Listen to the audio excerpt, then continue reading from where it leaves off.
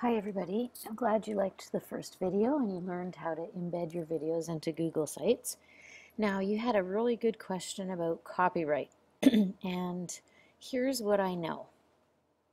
If you go to sites like, I'm going to take you right now to olympic.ca, and you notice that they have already published their videos as a YouTube video, that means that they are okay with you sharing it, and it will always have their branding on it. So there it says that it's a commercial on top. So you can click here from the olympic.ca site and go to the YouTube video, and you'll see that it has the share button.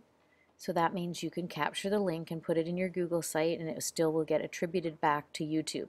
You could also grab the embed code and put it in that way, and it'll be attributed back to the right people. So you're not breaking any copyright there. When people generally put things on YouTube, it means they're okay with you sharing it.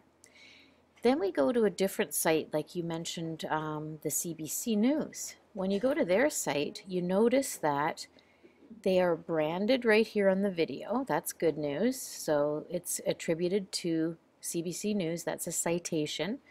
But what I notice is when I look for a share button or some way to find the link or the embed code so that I can put it somewhere else, they don't let me have that. This share button is not working.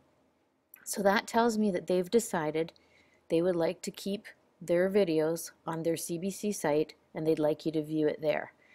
Your way around this is to just take the link from the top of the browser and put that on your Google site so that people could go to the site to view it. Something else I do sometimes is take a screen capture of this picture and then link it to this link so that it looks a little bit more appealing, but it's still really not embedding it in your site. It's actually linking it to the CBC website. So really good questions about copyright.